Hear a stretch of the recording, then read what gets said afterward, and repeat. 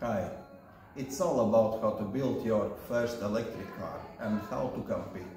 To build it, it requires 3D modeling, basics of physics and mathematics, ergonomics, it's all about sustainability and programming and much more. To build this car, we use all the hoverboards and scrap materials. How you think, what is the most important thing in car? I think it's the motor. Here you will see three-phase electric motor, DC. And when we spinning motor in multimeter, you see we are generating some electricity. Why it's happened like this?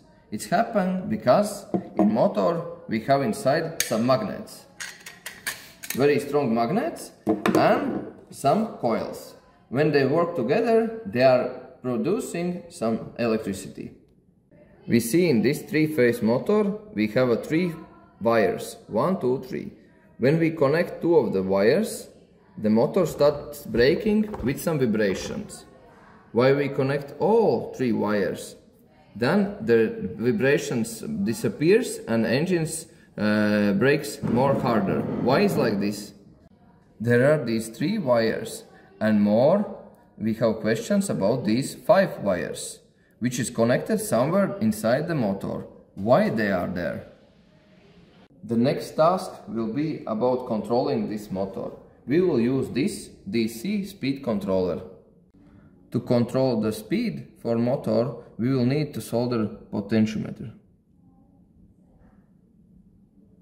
When everything is connected, we will use 3 tool batteries, which will give us some power.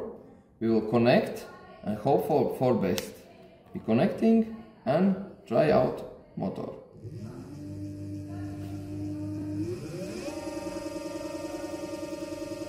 When everything is working okay, we are connecting motor to car. I'm ready for test drive.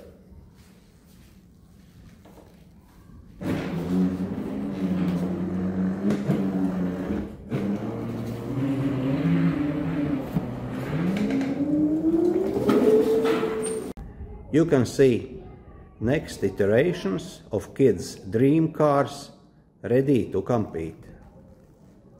Bye.